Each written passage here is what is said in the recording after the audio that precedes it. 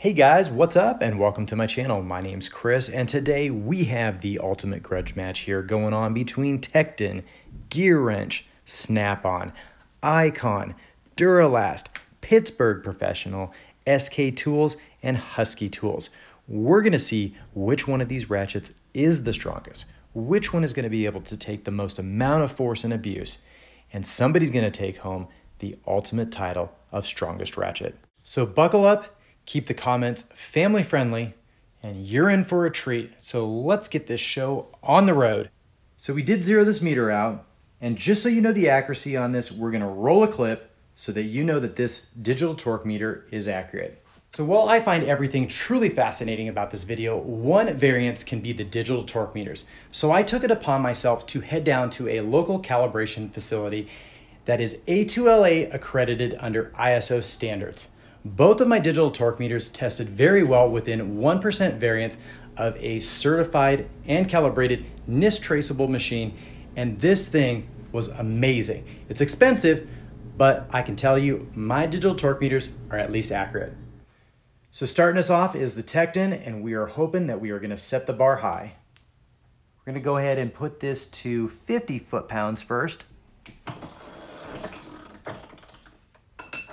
Then we'll take it to 100 foot-pounds.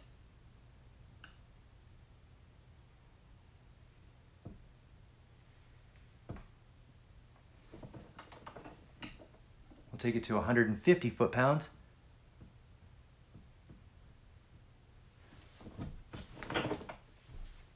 Then we'll go to 200 foot-pounds.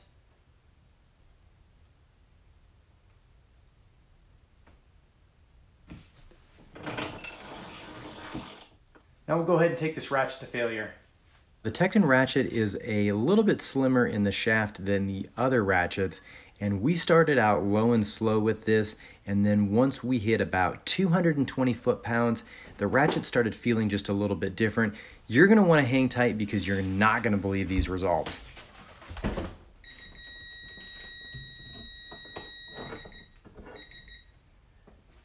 looks like we're not gonna be able to break this ratchet. Wow. So, that Tekton ratchet definitely has a problem. Are you kidding me? That ratchet still works? Sounds like it has not a single issue. Unbelievable. Unbelievable. So the Tekton ratchet coming in at 682 foot-pounds. Unfreaking believable. I don't think any other ratchet is going to be able to match that. We'll see what we can do, but this meter does go up to 740 foot-pounds. So up next is the GearWrench 120 XP. So we got our 50 foot-pounds, our 100 foot-pounds,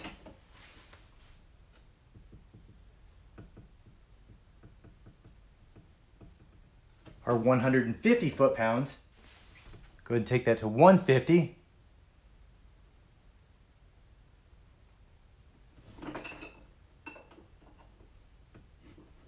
We'll go ahead and take that to 200. So we're gonna go ahead and choke up on this. So all we're gonna do is get a pure anvil failure on there because we are bending the heck out of this ratchet.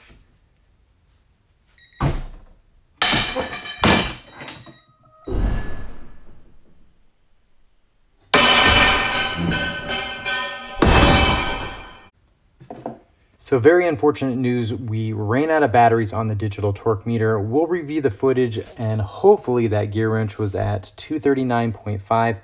We may need to make some corrections, but we will see. Next up, we have the Pittsburgh Professional.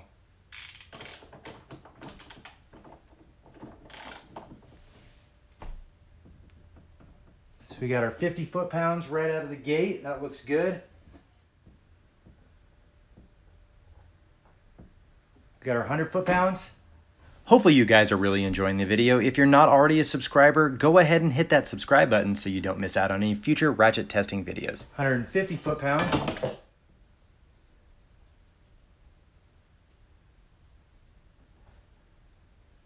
200 foot-pounds. So we'll go ahead and take this Pittsburgh Professional to failure.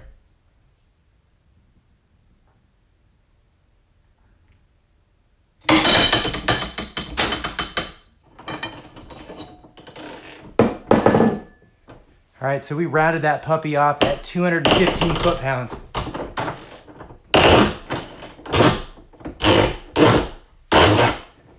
That guy's done.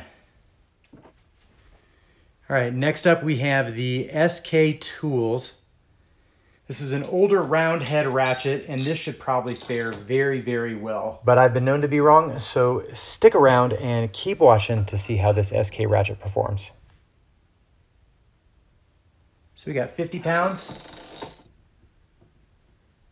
100 foot-pounds,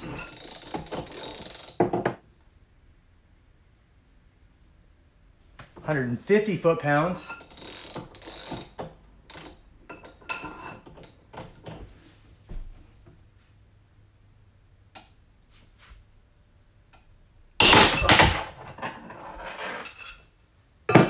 And we just barely got it to 207.3 foot-pounds before that SK Tools had a anvil failure. So lots of wear and tear on that SK Tools, but it only was able to put out 207.3 foot-pounds. Even that number at 207 foot-pounds is completely respectable, as anything over 200 foot-pounds on a 3/8 inch drive by hand is absolutely astronomical. So up next we have the 100 position Duralast flex head 3/8 inch drive ratchet. So we got our 50 foot-pounds, no problem. 100 foot-pounds.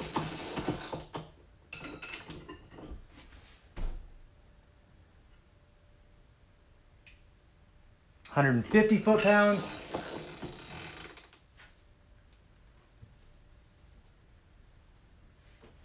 200 foot-pounds. All right, let's go ahead and take this one to failure.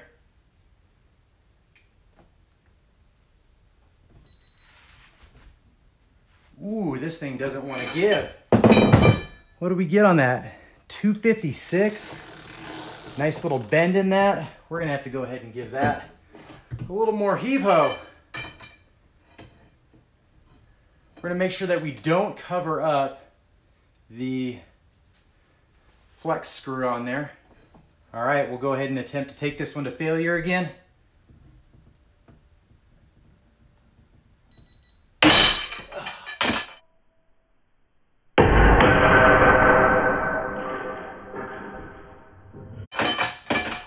Ooh, we had a nice break on that one.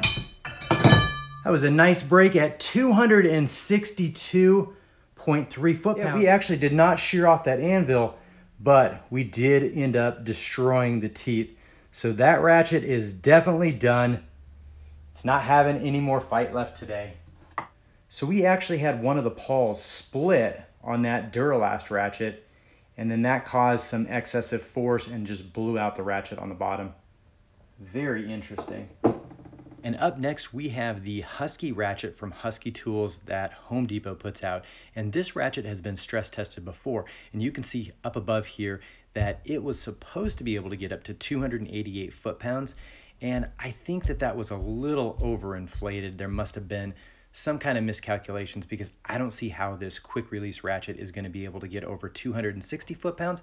So at the end of the day, I think there's also a little accuracy challenge here that we're going to see how it works, how it performs. So let's go find out. Got our 50 foot-pounds, no problem. And I feel like this ratchet's going to perform a lot like the Duralast. Got 100 foot-pounds.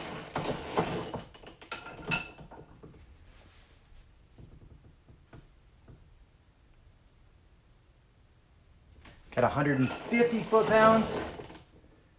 Take this to 200.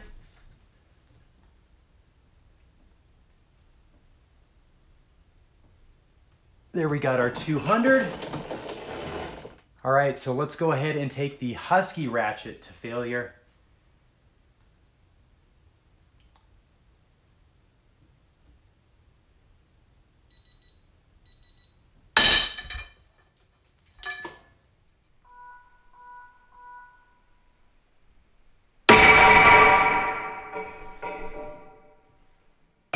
.259 foot-pounds. So quite impressed with the Husky shearing off that anvil at 259 foot-pounds. And that number was super different than the 288 foot-pounds, but there's variances in life all the time, so we'll let that one slide. Alrighty, we got our two contenders left. We got our Snap-on and we got our Icon. So up next is the Icon full chrome polish 3/8 inch drive ratchet. You got 50 pounds, no problem. Got 100 foot-pounds, no problem.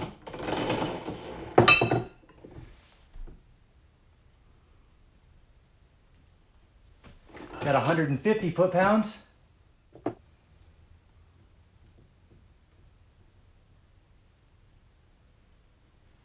$200 foot-pounds. So we'll go ahead and take the Icon ratchet to failure.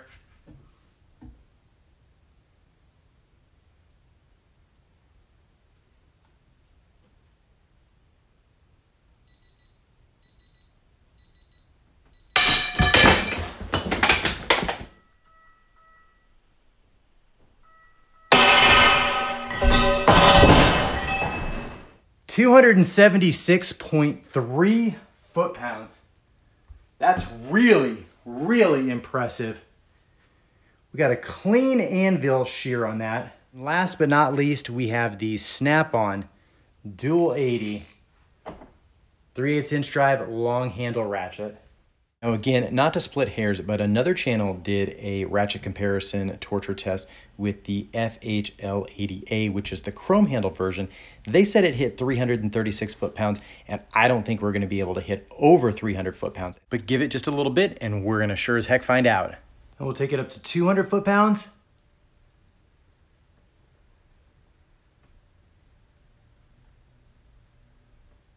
So now we'll go ahead and take the Snap-on to failure. And here we go, ladies and gentlemen. This is for all the glory out there, because anything over 200 foot-pounds is doing its job.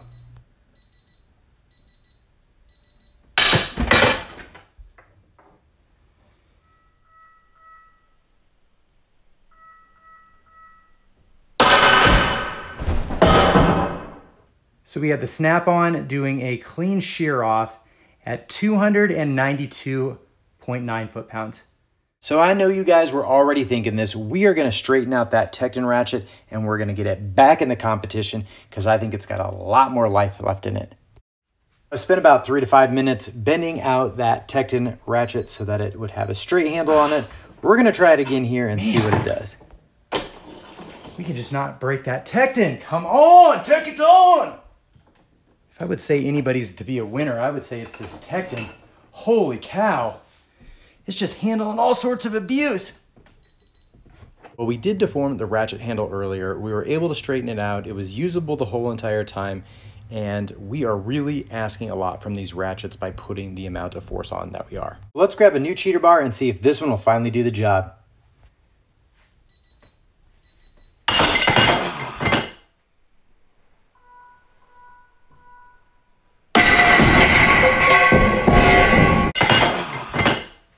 And the Tekton taking it to 292.9 foot-pounds. All right, so the Tekton was able to have a clean shear after lots of attempts at 292.9 foot-pounds. So let's recap what our foot-pounds were and our final thoughts.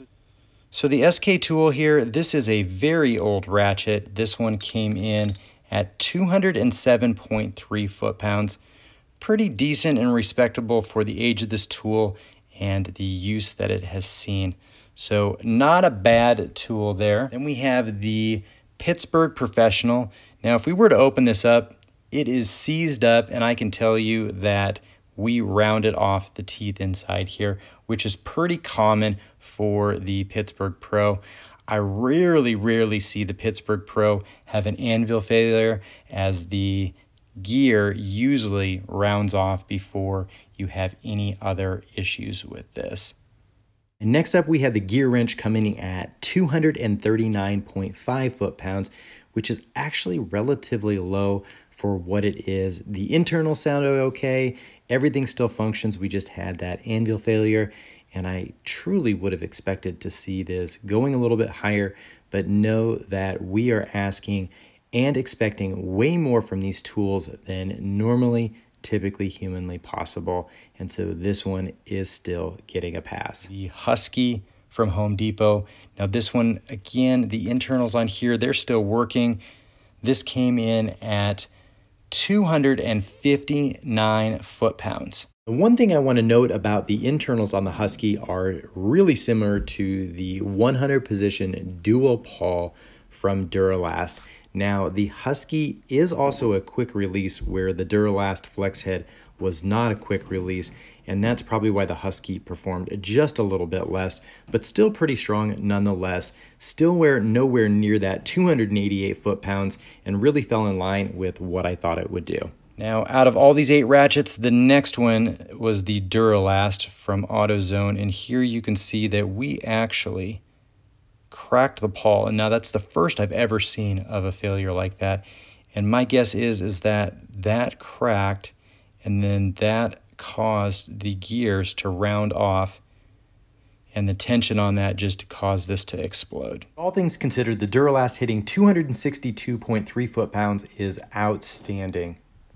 Now in third or second, depending on how you look at it, the Icon ratchet came in at 276.3 foot-pounds.